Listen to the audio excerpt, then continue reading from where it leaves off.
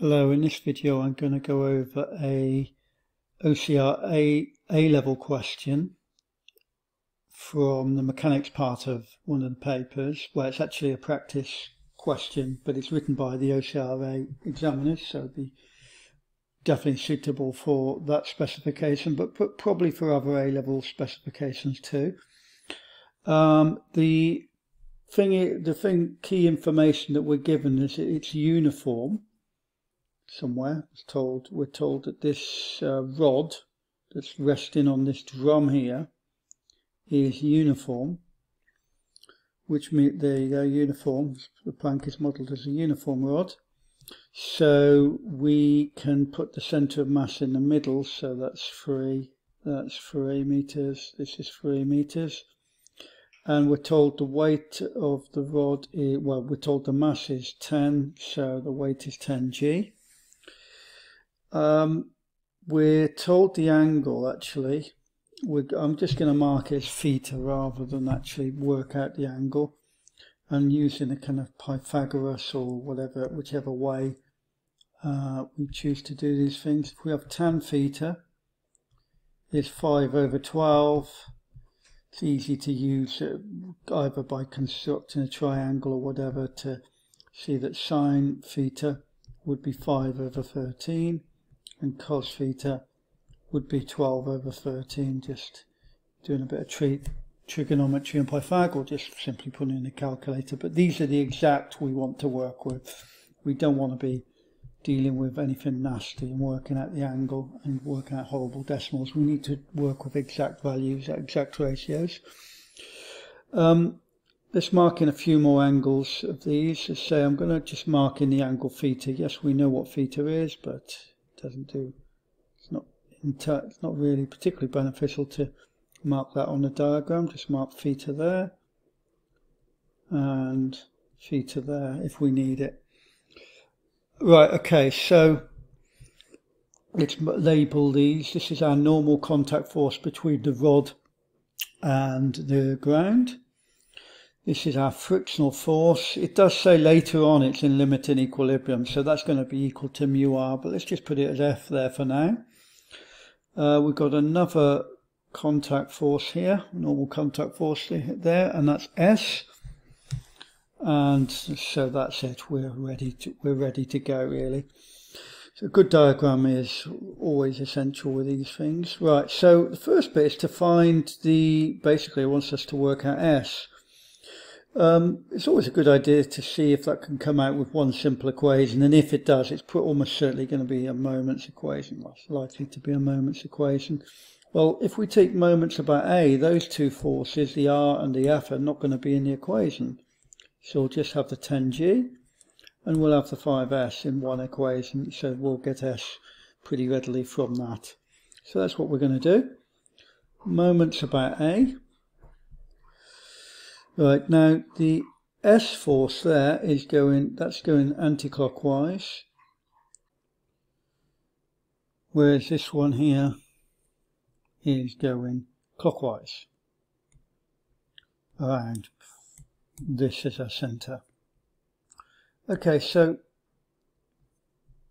that means we can set up our equation. Let's do the S first. Now the perpendicular distance here is just 6.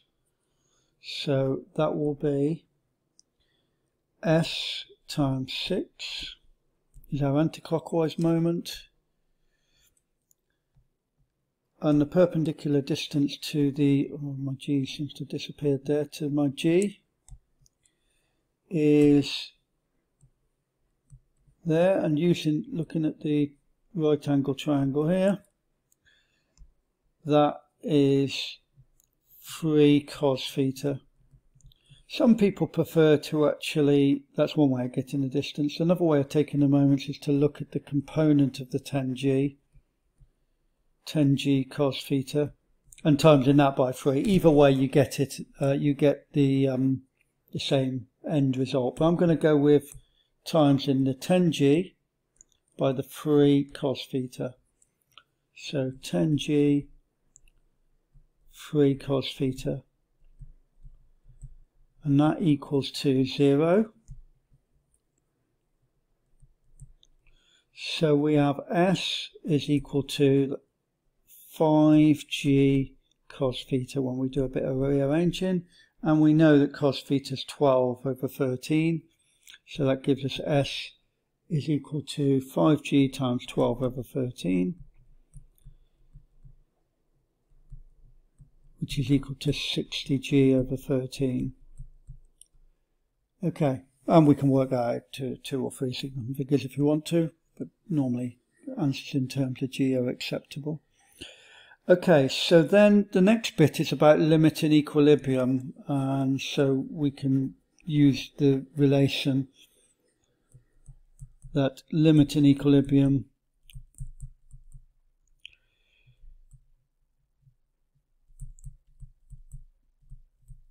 gives us f equals to mu r. So we need to get f and r really. So to do, and it's quite common in these questions, we're going to have a resolving equation horizontally and vertically.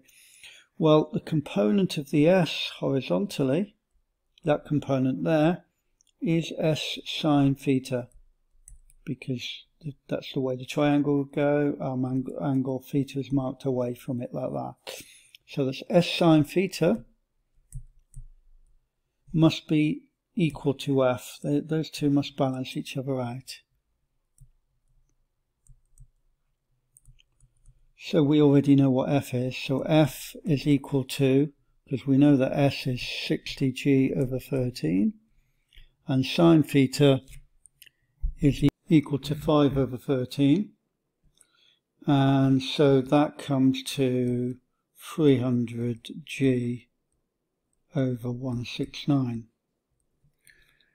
Okay, so that's my horizontal equation. Then I can do the same vertically. And now the component that I'm of interest for S is my adjacent component there, which is S cos theta. And they are going to be counteracted by the two vertical components. So we have upwards R plus S cos theta. Take away 10g equals to 0. So we have R equals to 10g minus S cos theta. Now S is 60g over 13. And cos theta, as we've already seen, is equal to 12 over 13. And that all comes to, when we do all that, 60 times 12 is 720, 169, 690 minus 1690. So that comes to 970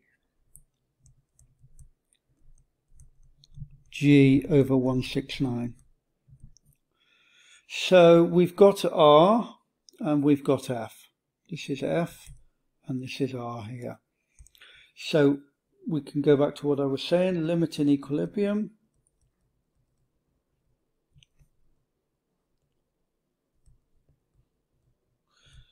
F equals mu R.